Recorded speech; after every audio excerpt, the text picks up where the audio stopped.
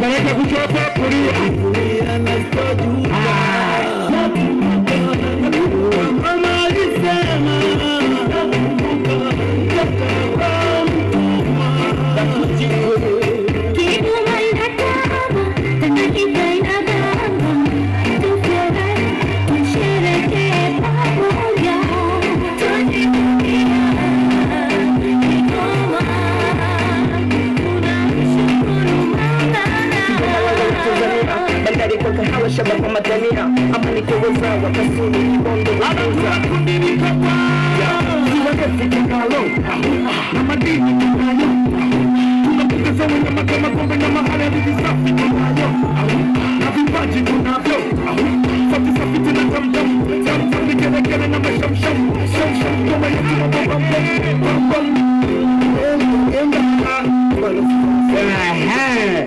Kasulu oye! Dori Dori maendeleo na Magufuli. Kasulu oye!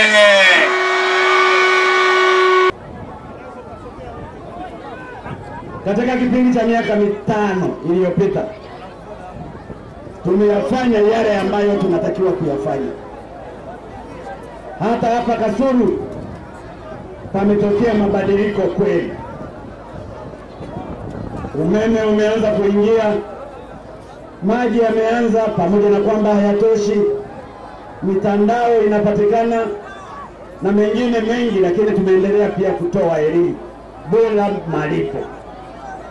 Tumeyafanya, lakini nataka kuhakikishia ndugu zangu wa Kasulu, hatujayamaliza. Bado mambo mengi ambayo tunatakiwa kuyafanya, na ndio maana tumekuja kuomba kura tena, ili yale makubwa yaliyobaki tukayamalizie. Ninafahamu kwa hapa Kasulu, nijaribu tu kutaja baadhi ya mambo.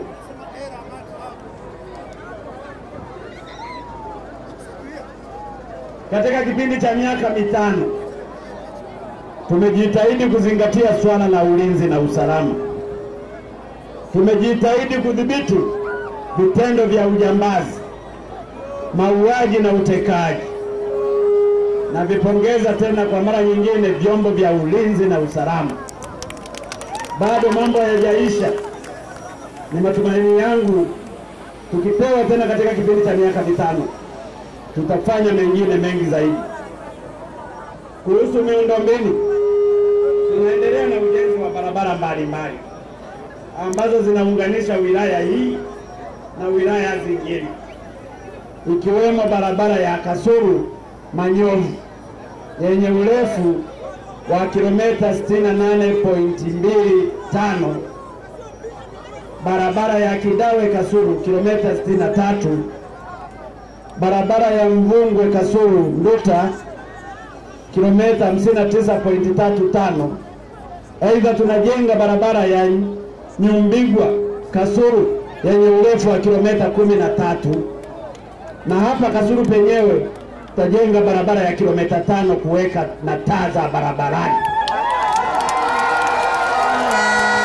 Kasulu oye! Miaka 5 iliyopita tuliahidi kwamba mtuchague tuhakikishe tunatoa kero za watu wa Kasulu na Kigoma. Mimi ni jirani yenu hapa Chato. Kigoma ulikuwa mkoa kama umetengwa. Kigoma ulikuwa mkoa wenye shida. Wakimbizi ndio tuliwaleta huku. Barabara ndio zilikuwa mbovu. Mkoa wa Kigoma ulibaki kama mkoa uliotenganishwa na mikoa mingine. Ninayazungumza haya ndugu zangu kwa sababu naifahamu historia. Mimi nimekuwa waziri wa ujenzi, ninafahamu shida. Ninafahamu kazi kubwa zilizofanywa na wabunge wa Kigoma waliotangulia, walivyokuwa wakitetea maslahi ya Kigoma. Tukaanza kutengeneza barabara ya kutoka Kigoma mpaka Uvinza ili tuunganishe na Tabora. Watu wa Kigoma nilipochaguliwa kuwa rais, uliniambia hii barabara sio ya maana sana kwetu. barabara tunataka ya kutoka huku na kutuunganisha Mwanza, kwa sababu mahitaji yetu tunayatoa Mwanza. Nikasema hamna tatizo, na ndiyo maana sasa hii ndoto tunaimaliza. Tulianza na kilomita 50 kutoka mpakani mwa Biharamulo Nyakanazi kuja Kakonko. Kuna kandarasi tumeweka kutoka Kakonko mpaka yote kilomita zote, tukaongeza na kilomita zingine 68 za kwenda Manyovu, ili mtu anayetaka kufanya biashara kwenda Burundi asikanyage vumbi, apite kwenye lami. Mtu anayetoka hapa anataka kwenda Tabora, Dar es Salaam, asikanyage vumbi. Mtu anayetoka hapa anataka kwenda Mwanza, anataka kwenda Uganda, asikanyage vumbi. Tumetenga bilioni 402, zote zinalala mkoa wa Kigoma. Kigoma oye! Kigoma oye! Kwa hiyo ndugu zangu, inawezekana hata na mimi kama nitachaguliwa, hii itakuwa ni mara yangu ya mwisho kupita kwenye barabara ya changarawe. Nitakapokuja tena Kasulu, nitasururuka tu kwenye lami hii mpaka kule ninapoenda. Kasulu oye! Na ndiyo maana ndugu zangu, tumekuja tena kuomba kura. Mtatupa lakini kura ndugu zangu. Wangapi wa Kasulu watakaonipa kura? Nauliza, wangapi wa Kasulu watakaonipa kura? Ninawaomba kura ndugu zangu. Nataka kuwathibitishia mipango tulioipanga kwa ajili ya Kasulu tunaifanya. Ninafahamu sisi ndani ya CCM palikuwa na michakato ya kuchagua waligombea wengi ndani ya CCM. Huo mchakato sisi tumeshaumaliza. Lakini ninachotaka kueleza kwa kifupi, yale yote yaliyofafanuliwa kwenye ilani ya uchaguzi kurasa 303 tutayashughulikia. Hili swala la umeme, na ndiyo maana tunajenga umeme bwawa la Nyerere ambalo litakuwa linatoa megawatts 2115. Lengo lile umeme tutaunganisha na gredi ya taifa mpaka itafika hapa Kasulu. Ninawaombeni kura. Tunatengeneza barabara, hii barabara yote iwe ya lami, na kusudi kubwa tunataka magari yanayotoka kusini mwa Sudani yapite Uganda, yapite Mtukura, yapite Biharamulo, yapite Kakonko, yapite Kasulu, yapite Kigoma, yapite Uvinza, yaende Mpanda, yaende Sumbawanga, yaende Tunduma, yaende Zambia, yaende Zimbabwe, yaende Afrika ya Kusini. Kwa hiyo barabara hii ni barabara sio ya taifa tu, bali ni barabara ya kimataifa. Kasulu oye! Ombi la Mheshimiwa Ndalichako kwamba barabara ianzie hapo, itaanzia hapo, wala hamna tatizo. Tunataka tutengeneze mji huu wa Kasulu. Tumechelewa siku nyingi ndugu zangu, na ndiyo maana nimeyasema haya kwamba jewe ni uo muhira mulingi lizoga tama omgaruye yafuye atagoye kahere yubarafuye neza. Na ndiyo maana ndugu zangu tunaimba nigulire kasimbiria amabere yaguye yalambabaze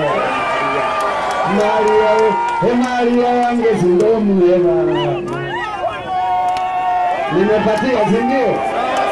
Kasulu oye! Maendeleo oye! Nataka niwaeleze kitu kimoja. Nilipoingia madarakani miaka 5 iliyopita, nilikuwa na challenge kubwa sana. Challenge hiyo kubwa ilikuwa ni namna gani nitaweza kuinua mkoa mzima wa Kigoma katika maendeleo ya kweli. Na ndiyo maana, na hili nataka niwaeleze ukweli bila kuwaficha ndugu zangu. Lengo langu lilikuwa ni kuinua mkoa huu. Na hili nalisema kwa dhati kutoka moyoni, kwa sababu msema kweli ni mpenzi wa Mungu. Na ndiyo maana katika kupanga, tunajua mlimchagulia wabunge wazuri tu wa CCM, na hili nasema kwa dhati. Na ndiyo maana sanzu wako nimempa hata kofia hapa moja niliyokuwa nimebakiza moja. Wamefanya kazi zao nzuri. Kuna mbunge mwingine wakati ule alikuwa wa NCCR Mageuzi na Vijiji, akarudi CCM. Nikaona na kuna mheshimiwa Kijiko hapa ambaye baadaye akawa mkuu wa mkoa. Lakini nataka niwape hii siri moja. Nilifanya kwa makusudi kutaka kuibadilisha mkoa wa Kigoma. Nikajiuliza nitafanyaje katika kuleta mapinduzi ya kweli. Hii nawapa siri, watakao chukia wachukie, lakini wa Kigoma watafurahi. Nikaona sasa ngoja nipange mikakati. Draft yangu niipange vizuri.